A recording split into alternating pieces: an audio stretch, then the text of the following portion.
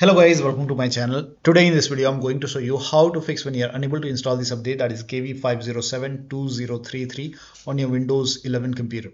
Now the first step is to type in CMD in Windows search box, make a right click on command prompt tab and make sure that you run command prompt as an administrator, and then click on yes to allow, and then copy the first command, paste it over here, hit the enter key. All the commands are provided in the video description, and once the first scan is 100% complete, in my case it is already done, I need to restart my computer. So run the first command, and once that is done, copy the second command, paste it on the same window, hit the enter key.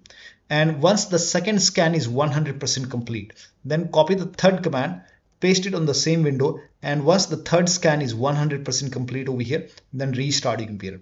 And after the system restart, you can update your Windows 11 and then check. Still not working, then type in services in Windows search box, click on services, and then find app readiness, make a double click on app readiness, set this to automatic, click on apply, click on start if highlighted, and then click on OK. Find background intelligent transfer service, make a double click, set this to automatic, click on apply, click on start if highlighted, and then you have to click on OK.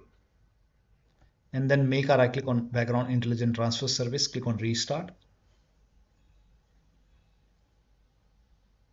Now find Windows Update, scroll down at the bottom somewhere, you will find Windows Update, make a double click on Windows Update, set this to automatic, click on apply, click on start if highlighted, and then click on OK, make a right click on Windows Update, click on restart.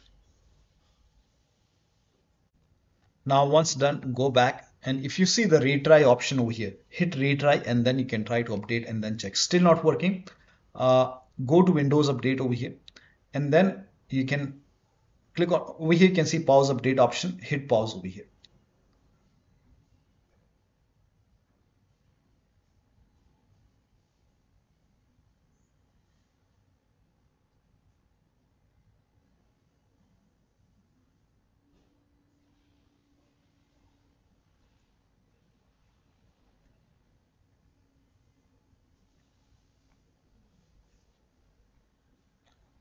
Now once paused, now you can click on resume updates and then let the update complete, and then you can check. Still not working.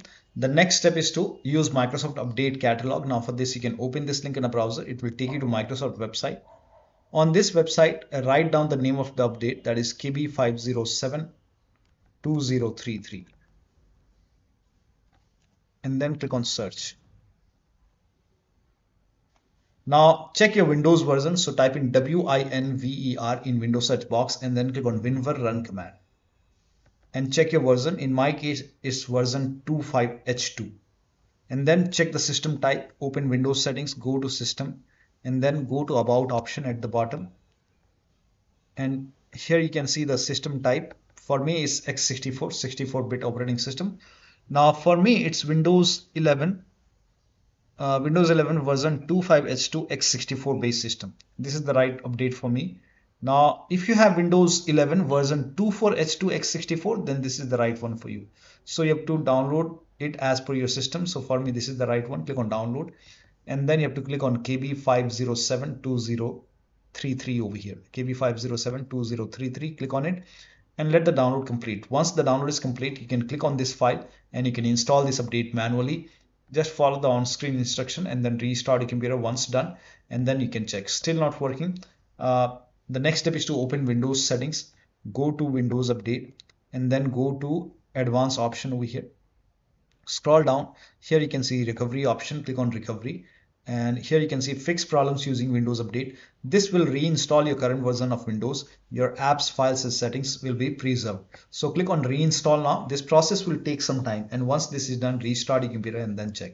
Still not working. The next step is to use media creation tool. Now for this, you can open this link in a browser.